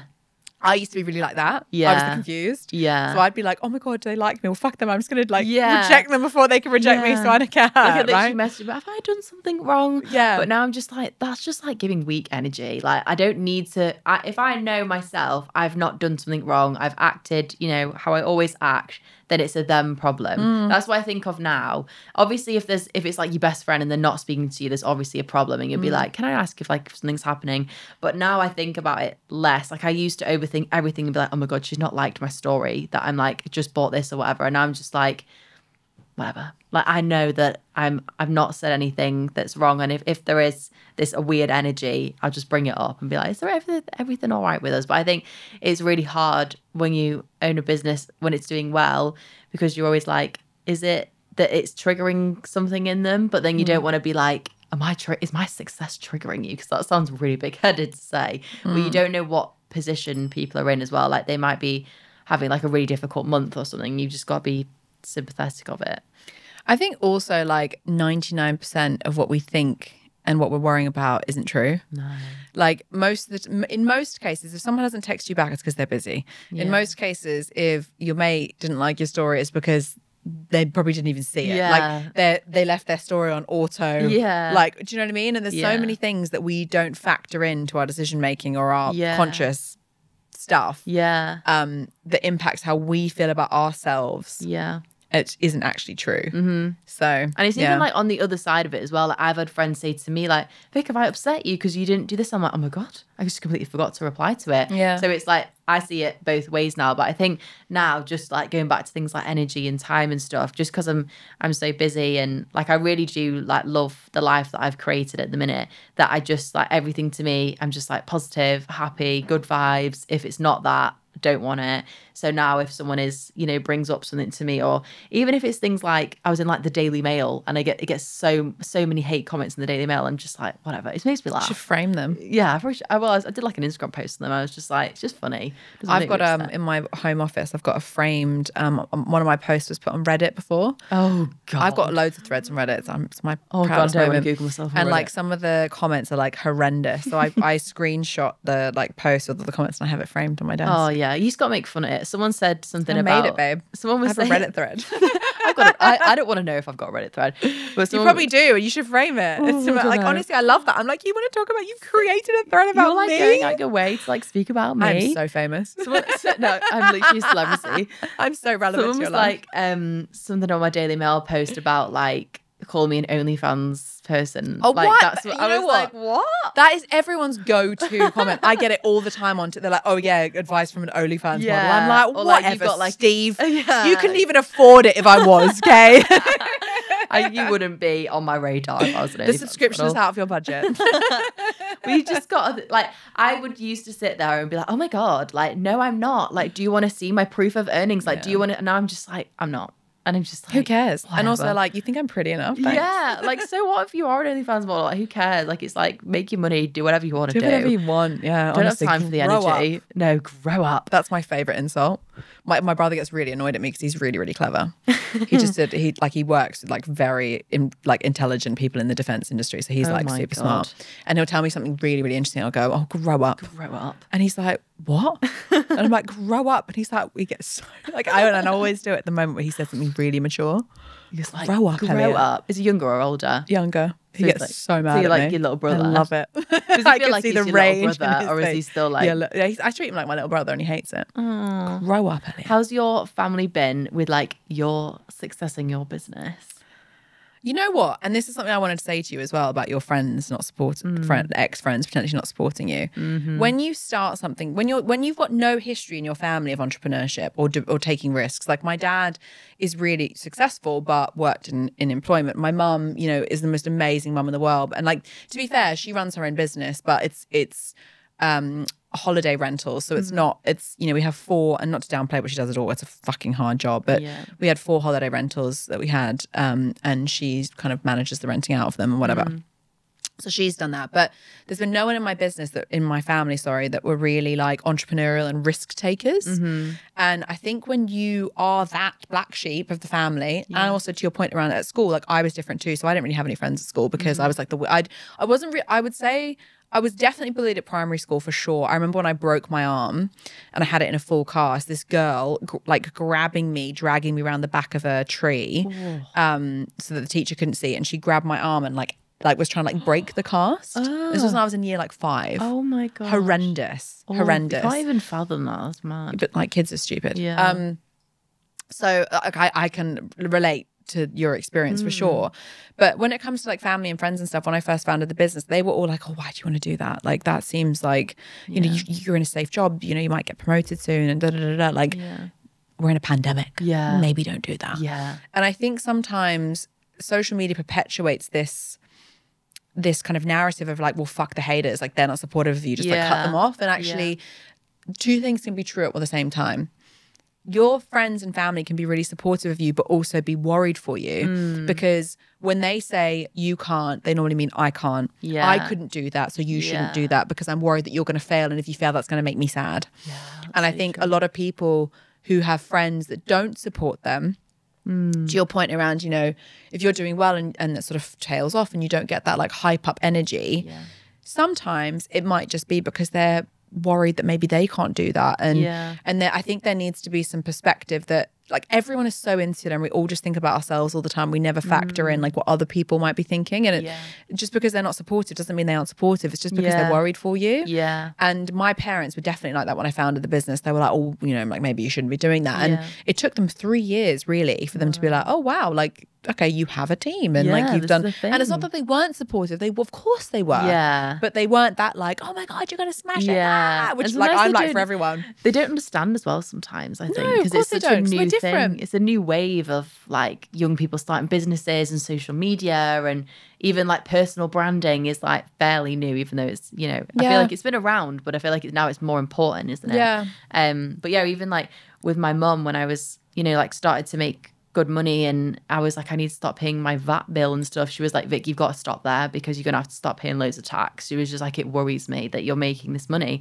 But I was like, why is it worrying you? Like it should excite you. And she was just like, no, it stresses me out. Like that's her own insecurities about money. Yeah. It's funny actually because I really think that the internet has done 2 things. One, it has never been easier to start a business. You can go on Shopify and open a fucking account and do drop shipping in like 15 minutes. Yeah. You can go on YouTube and learn how to code a website. Like when I founded my first business, which failed spectacularly year 2, by the way, I literally taught myself how to do everything to build that business from YouTube. For free. Yeah. Right? Yeah. And after I just paid all this money for a stupid degree that I had no interest in attending whatsoever, I learned everything about that business. And we were in the Daily Mail all the time. We had Colleen Rooney wearing our clothes, Danielle Lloyd wearing our clothes. We had like, it was really successful for the period of time in which it was successful and then it wasn't, right? Yeah. But I think my point being, the internet has made it really easy to start a business and start a career and do whatever the fuck you want. But also on the flip side of that, because there is so much options and because everything is so digitalized and everything is so optimized, we have completely lost the ability to be able to communicate properly. Yeah. And so kind of bringing it back to what you were saying with you know, your friends and, you know, your mum kind of saying, oh, like, I'm not sure about that. They're all living in this world of like sending WhatsApp messages and sending, you know, Instagram stories and sending whatever, that we've lost touch with like how to actually have conversations about stuff. It's like, why do you think that, Mum? Yeah, like go further into depth with it. Why do you think about it? But we don't ask that anymore. Yeah, because even things like as well, because we don't do this as much. We don't have chats, conversations. I prefer in stuff. I hate text. Like I can't do like texting. And my friends, I've got about 74 unread WhatsApps. I just can't. My friends know. If you want to get a hold of me, call me because I will not reply to your WhatsApp. I just prefer in person stuff. But even things like the new wave of having a personal brand and stuff, I had to get past the massive block of mine when I was posting 3 times a day of going, people are going to find me really annoying. People are going to think I'm really up myself because I'm posting 3 times a day. And people probably do. They think, Jesus, how many times do you need to post and say that this happened or say the same thing over and over again? But But to me, I'm like, repetition is key with social media. You have to keep, isn't it like you got to say something 7 times till... I think it's 16 now. Is it? Jesus. Yeah. I'm 16. People have to see and hear and know you so many times till they get it in their head and go, oh, Amelia's that person that does this. So for me, like I had to get over that block. Even when I was posting 3 times a day, I remember I was with one of my friends and I was like, by the way, just to pre-warn you, like if I keep coming up on your feed, like you don't have to like it. I'm sorry, it's annoying. My friend was like, it's not annoying. She was like, that's amazing. And I was like, I've got a good friend in you there. Yeah. Like you say that. But yeah, you have to sort of adapt with what's working, and that's a block for a lot of people. They'll go, oh, I don't want to post 3 times a day because that's really annoying. And I'm like, why is it annoying? Like you got your personal brand is your business, so you've got to put yourself out there. And people probably will be like, oh, you know, she's got a podcast, who does she think she is? And it's just like, I'm Amelia Sordell and I've got a podcast. You have to like Amelia own it. fucking Sordell. Like I'm allowed to have a Vicky podcast. fucking Owens. Yeah, like I know what I'm speaking about, and like you can own it, and you have to be not up yourself. You have to be like your own confident. You got to be your own biggest fan. And I do this because I want to talk to you. Yeah. Like this is genuinely why I do that. I obviously there's other elements as well as like we get like as we were talking about earlier, we get like, you know, like 3 million views on the social content of this podcast every single month, which is thank you very much, guys. Really appreciate you. It allows this kind of conversation to happen. And also allows me to pay Ollie in the background, who's very expensive. Works with Netflix, by the way. Wow. And yeah, I think, but for me, this is an excuse to have conversations with people like you who are like-minded, like doing really fucking cool shit. And it's much easier for me to go, hey Vic, like, I know you don't know me, but like, do you want to come on my podcast? And it's to be like, hey, do you want to have a coffee? People are like, ew, why do you want a coffee? I'm like, but you can come on my podcast. Yeah, I'd love to. Like, and so for me, it's kind of a way of facilitating the conversations that I really want to have in person, but otherwise don't really have an excuse to have. Yeah. And because I think the digital world has made us all like, oh, well, let's just have a phone call instead, or like, let's just have, or worse, let's have a Zoom. Yeah. No, thank you. Oh, no, thank you. Come meet me in my office. Yeah. I'll buy you lunch. Yeah. We'll have a chat. It'll be great. No, for that. Yeah. How have you found that you've gotten over, you know, when you've had obvious comments where it's like, who does she think she is? Or Relentless. Do you just sort of just go, whatever? So fun fact, I was not in a group chat. There was a bunch of girls I was friends with, and they were all in a group chat. And I wasn't part of that group chat. And they were all screenshotting my content, posting it in there, talking about how embarrassing I was. And my friend who was in there, and fair play to her, actually defended me, but she screenshot them and sent them to me and goes, just FYI, these are not your friends. And I've made content from it. Yeah. I'm like, these people used to say I was embarrassing, but I'm not embarrassed of the money I've made, the business I've built, the team I've hired, the following I've got, the fact that I've got a book coming out in the 1st of December that someone has paid me to write. Oh my God. That's like amazing. it's a published book. Wow. Because of the embarrassing content I post online. Be embarrassed for me. I'm not. Yeah, I'm not embarrassed. I'm loving life, babe. No, yeah. Loving life. You've got, and they'll probably look at that and be like, oh my God, she's just so up She's herself. so embarrassing. Yeah, cool. Be embarrassed like, yeah, for me. it is kind of like, it's not in your embarrassing. group chat. Yeah. And even like when things like turn back around, like when those girls that bullied me, like I sent a CV to apply to work for me, I was literally like, what? But like because I got loads of comments like, did you hire them? Did you hire them? No, obviously, no, I didn't hire them. But a lot of people were like, that's, I get like they could apparently, you know, get me in legal trouble because I'm not, discrimination. But I'm just thinking of it as like, I don't want that energy in the office. It's not to say, you know, they've changed. They've probably grown up. Like we were young and whatever. I've just moved on from it. But also I think I'm within my rights to be like, I don't want that energy within the office. You know? 2 things there. 1, it's your fucking business. Yeah. 3 things. 2, it's your fucking business. Yeah. 3, were they qualified for the job? No. It's your fucking business. You can say no. Yeah. Like, yeah, you have no, like people believe they have a right to everything. You have no right to nothing. Yeah. You have no right to a job, success, a degree, fucking airtime, nothing. You have no right to anything. Yeah. Nothing. You have to create your own right for that. And I think if you believe that person was the right person for the role, you would have hired them. Yeah. But you don't. And so you didn't. Yeah. We move on. People change, you know. I wish them well. Good luck for them. Drop the mic. I just love that though. I was bullied and then they applied for a job and I said no. Yeah. I mean, it has been a good, like the press love it. There's been loads of stories on it. And even that, like I'm like, oh God, it keeps coming up. Like people are going to be thinking that I'm like obsessed with it, but it's just like, it's a great story. It's just the story. It's that classic story of like someone said you couldn't do something and then you did it. You did. I love it. David and Goliath. Did it. So there was a guy, I'm not going to say his name because he doesn't deserve the airtime, but there was a guy who is a very, very well-known, rich, successful entrepreneur who I got introduced to right at the start of Clout's journey. And I told him about the business idea and he was like, that's a terrible idea. He goes, the business is going to crash and burn. No one wants personal branding. Go and do marketing or something.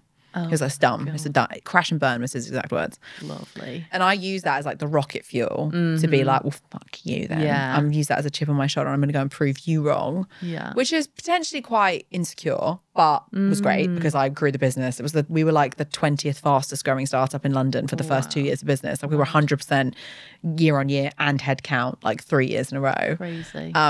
Mainly because I had a massive chip on my shoulder. To be like, fuck you. But he then went on Celebrity Big Brother because he was trying to build his personal brand. Oh, and I'm just God. like, I'm so smug about it. He probably doesn't even remember the conversation at all. He doesn't even remember who I am. But I watched and I was like, You're like, oh, how the tables have turned. What's like your take on, you know, when people... I love I'm being interviewed here. Yes, I love asking you questions. That's one thing about me that Lauren will vouch for is that I ask people like a million questions. It's why you're successful. I love curiosity. I live on ChatGPT. I'll be like, hi ChatGPT, what's that? Why is this that? Why is this? Why is this? Why is this? Why is this? I love it. So, you know, like when people say about starting a business, I feel like Stephen said it again. Sorry, I keep bringing up Stephen. Bartlett.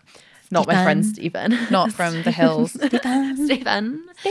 How, like, you know, when you have like a chip on your shoulder or something, and it's like people say, are you succeeding for you or for other people, if that makes sense? So like, do you do what you do for you, or does it start out of you're trying to prove people wrong? Because for me, obviously you do it for you, but for me, I really wanted to go, I want to get to a place where I can go like, F you, I've done this. Like that's what I wanted.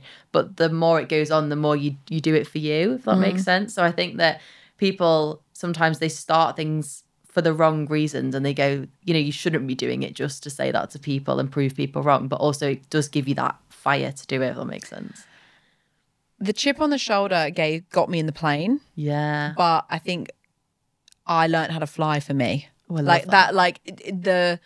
I didn't start my business because I was like, oh my God, I got this. I started it because I was like, if I'm perfectly honest, I was bored as fuck with my job.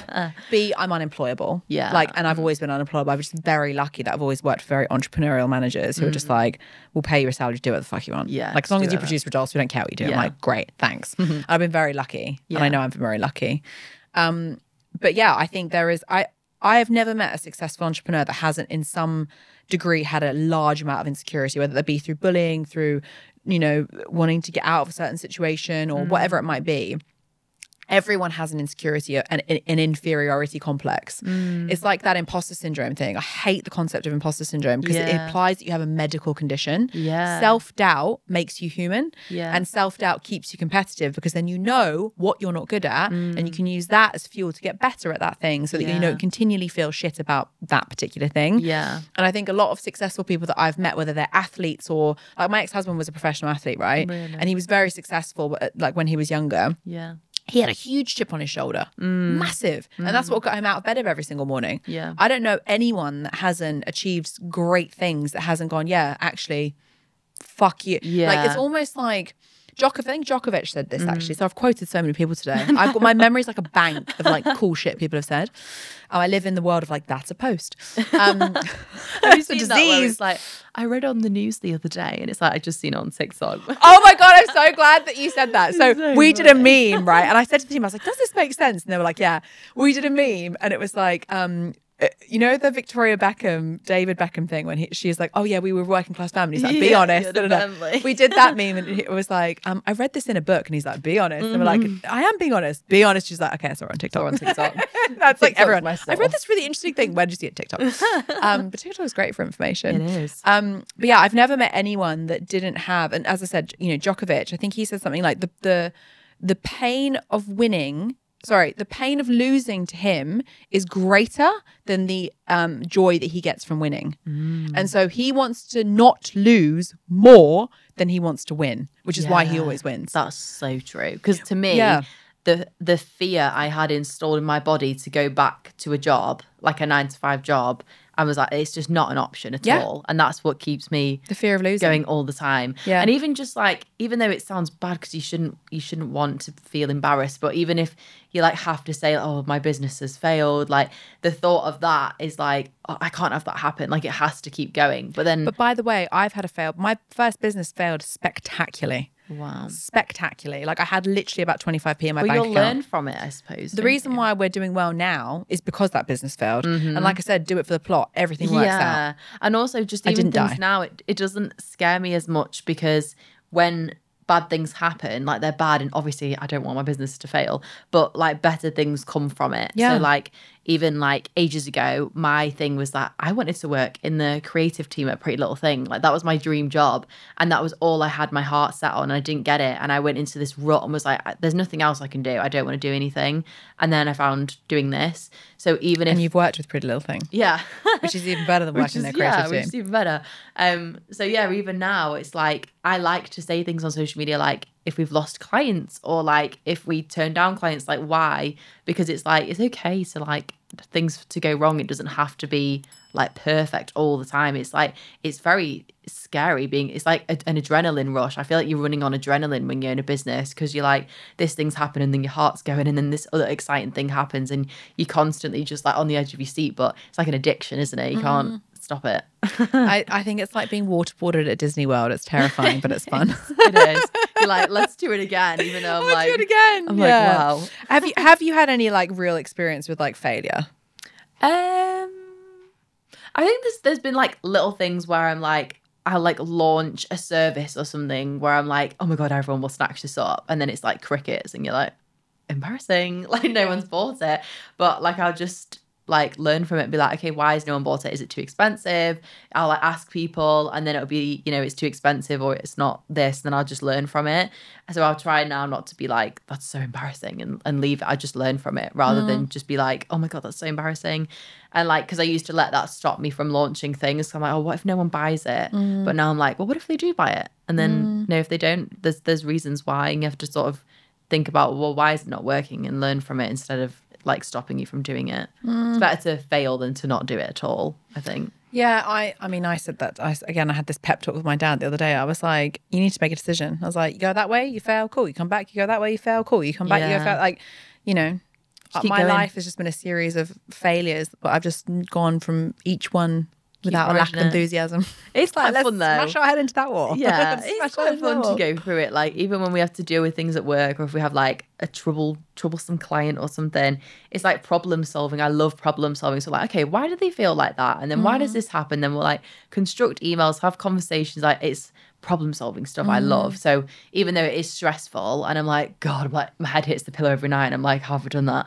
And like, it's fun. It's like a roller coaster. You'd rather be busy than bored. Yeah. Yeah, definitely. I love that. So you bring it just back to personal branding as we like kind of, I could talk to you all day, honestly. We're going to be friends. Yay. The personal brand has obviously had a huge impact on your business. Like you kind of launched yourself at like talking about your the bullying experience that you had and all that kind of stuff. Yeah. Talk us through like the evolution of Vicky's personal brand, how you got started, like, and any tips that you would give to anyone. Because obviously this didn't come naturally to you, right? Yeah, no, because I think because of all the stuff I had ingrained in my brain, I was like, I went through a time where I was like, I am an insufferable person. Like I must be an awful human being if no one wants to be around me. I was like, I must just be really annoying. And I used to like have this joke that I'd have with friends where I'd go, give it a few months and you probably won't like me. Like I'd just be Vicky. I just feel like I'm annoying to people. So I had to get through all these blocks and be like, I went on like loads of retreats and cried and journaled and everything. And I was just like, I know I'm a good person. I know I'm a good friend. Like I'm all these things. It's their problem that they've dumped their shit on me. I also think people pick out the vulnerable. Yeah, definitely. Like you, when you're a really kind, nice, empathetic person, vultures come and pick at you. Yeah. Like, please don't pick at me, please. I'm not. That you're not now, right? You're super confident. Yeah, and now it's like you have a suit on now. Like it's just like bullets come at me and it's like bing. Like they don't affect me as much anymore. You smile and they're like, ding. Yeah, I'm like, ding, sparkle. Just bounce off with your butt. So I think I had to get over that first. I've tried to grow on TikTok a few times, but this time felt right. And then I thought about like, what's my story? How am I going to sell myself almost? What's my narrative? How am I going to story tell? And then once I had that, and I was like, to me, I was like, okay, what's the best case scenario I'm going to get from this? My business is going to probably do well from this. I'm going to get inquiries. I'm going to get opportunities. I'm going to stand out in my industry because it is saturated and it's becoming more and more saturated. People are wanting to be social media managers and get into it. And I was like, I need something that's going to set me apart. And there's not many people that have done this in my industry. So to me, that created my end goal and my why and my purpose. So I was like, this is going to happen. There's no way it won't. And I just kept posting and posting every day. And it was really hard, and it is really hard. But you've got to have that solid rock end goal for the end of it. And I think I naturally fell into like the motivational side of TikTok, where people were like, I'd love for you to come and speak at my event about what you've been through and how you can inspire people your age or young business owners. And then I gave it a go. I was obviously nervous, took advantage of 2-for-1 cocktails when we were doing it, had some drinks, and I went and did a speech on stage, and I was like, that was really fun. And it was probably one of the best nights of my whole life. Like, people came up to me afterwards and were like, oh my God, that was amazing. And I feel so inspired. And I was like, I'd love to do this. So I've done more speaking since then. But I think that like, if you're in a position where you're like, I want to do that, you've got to have the why. Because if you just like, I want to do it because Vicky's done it, or I want to do it because it will get me followers or money, it's not a strong enough narrative to make you keep going with it. It's got to be consistency. And then for me as well, because I'm so busy, and I assume people listening to this are busy, you've got to find the time to do it. So rather than just being like, I'm going to post 3 times a day, what's the content? Will you need to film voiceovers? Will you need to put it in your diary? When works best for you? Get it booked in. Even things like booking a content studio so it's in the diary and you'll do it, because otherwise it just doesn't get done. But there's only so much advice that like I can give you, or like you can give people. They have to have the want to do it themselves, or they won't do it. And that's where I think it's ingrained in you, or it's not. There's some people that are always going to play small because that's where they feel comfortable. And some people are like, I need to kick up the bum sometimes to go and do the big thing. It's just like, you need to have the vision of what the end goal is to make you want to do, I think. I think to your point as well, like playing small, like I always say to the team, I'm like, we need to play big. Yeah. Like when you play big, the worst case is you get a great story. Yeah. Or a great outcome. Yeah. Like, well, both of those are a win for me. Yeah. But, we tried this thing and it fucking flopped. Yeah. Here's why it flopped. Yeah. And then it's great content. Yeah. I always feel like the biggest flops of my life, including content, decisions, careers, relationships, make the best personal branding content. Do it for the plot. Do it for the plot. Do it for the content. Yeah, do it for the content. I always think that. I think it's, to your point about the motivational stuff, it's because it relates to people. Mm-hmm. How do you then convert that attention into cash, into ROI? So I think when you're on TikTok, I think once you've got over 10,000 followers, you're in the creator scheme or whatever it's called. So you'll get paid per every 1,000 views. So then I started to think about that strategically, because obviously, you know, I got bills to pay. I need to make some money on TikTok. So I was like, how can I turn my videos into less about like me and more about how I can help you?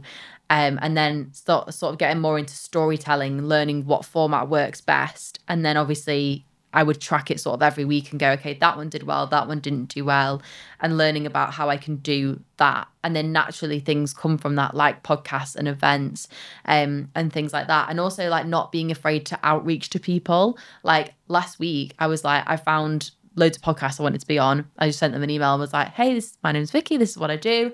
I'd love to be a guest. And I got some people that were like, yeah, let's do it. And I was like, great.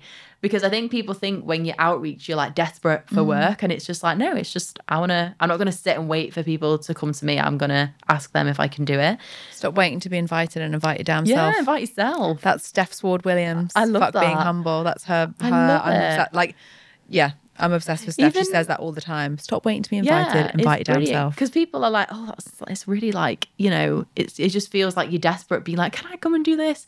But like you can ask people. And even now, if there's like clients I want to work with, I'll just shoot them an email and say, look, like, I don't think you're reaching your full potential. I'd love to do this. Let's jump on a call and discuss it without being too like cold cally to them. So I think people want real human interactions, don't they? And rather just being like sell to them, just being like, look, like you're just not tapping into it enough. I'd love to help you and you know, create good connections with people. And it's just being a fucking human being. Like, shoot your shot. I messaged someone recently so I do this thing where I'll go through my first degree connections on Sales Navigator on LinkedIn and I identify people who are my first degree connections who I would love to work with. And I'll just shoot them a message and be like, hey, I can see you're posting, but like, I really hope you don't mind. Like, I think you can be doing more. Would you mind if I sent you some tips? Because some people get really fucking pissed off when you send them advice. They're like, you're like, I'm just trying to help you. I'm just trying to help you. And it's like good advice. Like, obviously it's mine, so I think that, but yeah. And he came back and was like, yeah, great, send me some advice. So I sent him this advice and he was like, this is actually really good. Like, can we have a conversation? And that happens a lot. Happens a lot. So I think don't be afraid to ask people to buy shit from you. Like, I think particularly in the UK, we're very like, oh no, we can't do that. Why not? Like shout about your results. Shout about yourself. Like even talk about the fact you bought your new car and like you're proud of this and you hired this new person. It's fucking cool. Like I think we are all so scared to like talk about what we've achieved because we're worried about people being like, oh, look at her, them showing off, particularly women. Look at them showing off. Oh, so up a They don't do that in America. No. America, they're like, it. They love to cheer for you in America. I think it's brilliant though, because I think everything sticks in people's heads. So if you've like been in Forbes or on the news or whatever, and if you share that all the time, it's going to feel like you're like, God, I'm really milking this, but people remember it. And sometimes you might be a stories user or a scroller on the feed, but eventually they're going to see it and then that sticks in people's minds. So like even now, if I'm like, I've got nothing to post, but like, I'm just going to post again that I work with Netflix. And like, it was just like getting people's head. So you've got to be your biggest cheerleader and your biggest fan and just keep hyping yourself up. And that is going to be people that are very triggered by it and that think that you're really up yourself. But I am up myself. I'm a biggest fan and that's why we do well. You should be. That's not up yourself. Like, you loving yourself is not an arrogant thing. No, it's not. And it's just like, yeah, I'm really good at what I do. I'm a nice person. And that goes a long way, especially in business. Like, you know, when you meet people in business and they're assholes, you've just got to be like, I just hope karma comes your way, and that's all. I think being a nice person, like nice guys always win. I hate that concept of like nice guys comes last. It's bullshit. Like I've had so many interactions with people, even very recently, where I, you know, thought they were a nice person and actually turns out they weren't. And I'm just like, cool, I just don't ever work with you again. Like, that's fine. I don't need to do business. It's my business. I don't need to do business with you. And that's a big narrative as well with business is you can't be nice and successful, which I've struggled with because I am nice, like nicey, very like nice to everyone. But I think you can be assertive, but you can be nice, which I think I'm doing a good job at balancing, especially like running a team. I'm nice to them, I'm respectful, but I can also be assertive when I need to be, which I've struggled with that in the past. It's very difficult. I've been too nice and too friendly. Gets taken advantage of, doesn't it? It does, but also it kind of blurs boundaries. So when you then come to do performance reviews when people aren't doing so well, they then take it really personally that you're telling them things that they need to hear in order to improve, but because it feels like it's their friend telling them that, it then becomes really like personal. And that's my fault. Like I should never have blurred those boundaries. But when you're a small team, I think, and you just want everyone to be happy. And you like live and breathe with each other. Like you're in each other's pocket all day. It's hard not to be friends with your team. So I've drawn a massive line now. Like I used to go out for drinks with my team, like as friends. Like I've stayed at one of my ex-employees' houses. Like now I'm just like, nope, we do this, we do this, we do this. I love you all very much. When I come in, I leave the office, I'm like, I love you lots like jelly tots. Like every time, because that's what my kids say. They go, love you lots like jelly tots, I love you lots like lollipops. That's like their favorite things to say, so I say it to everyone. But at the end of the day, we're a team. We're not like, I'm not friends with you. I can be friendly. I will love you, I will support you, I will show up and support you outside of work for that thing that you're doing as your side hustle. Like I've done that for a couple of people. Like they've gone and done speaking gigs and stuff, and I'm like, I'm there, I'm a champion, I love you. We're not hanging out on a Saturday night, like keep the boozing. line. Keep the line. You have to be clear. You're the leader. You're the business owner. You give me some tips on that because I'm a new manager and I need all the help. I mean, babe, I'm not the person to come to that information. I can tell you that for fun. I'll loop you with my boyfriend. He's amazing at this stuff. He's my coach for how to handle these situations. Oh, I love it. Because he's run so many businesses and so many teams. Like he is the best at this stuff. Like even articulating emails that are really spicy. Like my reaction is just like, and he's like, no, you can't say that. I'm like that. I'm very like, I always think later with everything in life. I do now and then think later. Yeah, everything's urgent. Yeah. And he's like, no, it's not. even like in my life, like even this weekend, I was like, I want to paint the whole house. And I just went out to B&Q that day and just bought it. I do that all the time. I'm like, I'm rearranging the furniture. Yeah. And then my mum's like, no, you've got to sand the walls and like gloss them and all that stuff. And I'm like, just paint it. It'll be fine. And it's just so bad because then I'm like, you know, later you're like, I've made a mistake. And then you have to go back but I'm like, whatever, I'll just fix it. It's yeah, fine. I do that too. Very, very reactive. Yeah. Like Sarah Ashcroft said that on the podcast, actually. She was like, her team hates her because she changes their mind all the time. And I'm like, mine too. We're just very like delusional people. But that's why I think that's why people are successful when you're like that. May your Delulu come to Lulu. Oh, I love that. Looking back, is there any advice that you would give your younger self about like going through everything that you went through? I wish I would have just done stuff sooner. Like, it sounds really boring, as in just do it. But I wish I would have just been like, oh, Vic, life's just too short. Just do the thing. Like, who cares? Those girls are going to be applying to work for you in a couple of years. But obviously, I wouldn't have this mindset now if I hadn't have been through all that. So I think I would just be like, just kick up the bum. Yeah, I said that to my dad. I was at my parents' house last night and he's going, I'd love to sail around the Atlantic. You know, like all it costs is this. And I was like, why don't you? And he was like, oh, I can't. I was like, why not? Why? Why not? I wanted to go do a skydive this year, so I just went and did one. Oh, I'd love to do that. It's amazing. Is it? I turned up and the guy who was my instructor, who was amazing, I'm so lucky, he was really, really good. He was like, so you for charity? I was like, no. No. He's like, friends and family? I was like, nope. And he's like, so you're here by yourself to jump out of a plane at 13,000 feet? I was like, yep. Yes. And he's like, cool. Oh, I'd love to do that. The adrenaline. Just fuck it. Like, the adrenaline. I love the adrenaline. Yeah, honestly, it is one of the best days of my life. I cannot recommend it enough. But my point being is, everyone waits for something to happen in order to do something else. Yeah. Like, we just want to make that much money before we do this. We just want to find the love of our life before we go to that place. Like, we just want to have that thing before we go on holiday to that place that we've always wanted to go to. Like, I just need that thing before I can get, like, just fucking do it. Yeah. Do now, think later. Yeah, fuck it. Life is very short. It's too short. Just do the thing. I've got a big neon sign in my office that says, just fucking post it. Oh, I love it. Live in that world. That's like my mindset now. And it's sad that you have to go through things that make you think, God, life is short, but it is. And you just have to do the thing. But I'm very grateful for those things because I think I'm glad I have this mindset now and not when I'm like 70. Yeah. And been like, shit. Yeah, because people play it so safe and so small. They need it. They have an experience, then they think about that. But when you have it early on, it's like ingrained in and you're like, just do the thing. My goal in life is to get to 92 years old and have a huge dinner table full of my family members, my great-grandchildren, and I'm really rich and successful. And I'm just covered in diamonds. And I'm like that grandma that's like really wrinkly and old, but like the glam just grandma. Fabulous. Yeah, I've got like feathered pajamas or whatever. And like some man in Speedos feeding me grapes. And they're going, Grandma, like, tell us about that thing. And my whole life is just a dinner party anecdote. Oh, that's what I want. That's the goal. You've got to have it like fun stories to tell people. Memories. That your life should just be a collection of great memories. That's what my goal is. Yeah. I love it. Vicky, thank you so much for being on the podcast. I honestly could talk to you for fucking hours. I know. This has been 10 out of 10 combo.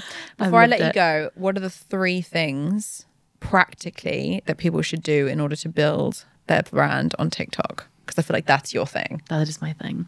I would say to think about yourself as, it sounds really weird, but like as a product you want to sell. Like, how can you sell yourself? So it's like, what's your story? What are your values? How do you want to show up online and create a really strong narrative? And even if it feels like you're like, my life's really boring, I've not done anything, like ask your friends and family, because they won't just say you're really boring. Once you have that, I would say think about a realistic schedule that you can stick to, you know, whether that is 3 times a day or whether it's once a day or Monday to Friday, and the format of content that is, whether that's speaking to camera or whether it's like using stuff you've got on your camera roll and telling stories. But like third thing that I've spoken about loads on this podcast is like the why. So like if this all goes well, which it will, what is the end goal that you want? And that's what's going to be the driving force. And picturing that every day, having it as your lock screen, and thinking like there's no way that that's not going to work, and that's what's going to get you through it. But it's all selling and storytelling. But I think if you've got a good story to tell, people will listen to it, and it'll in time help you get to the end goal, even if it takes forever.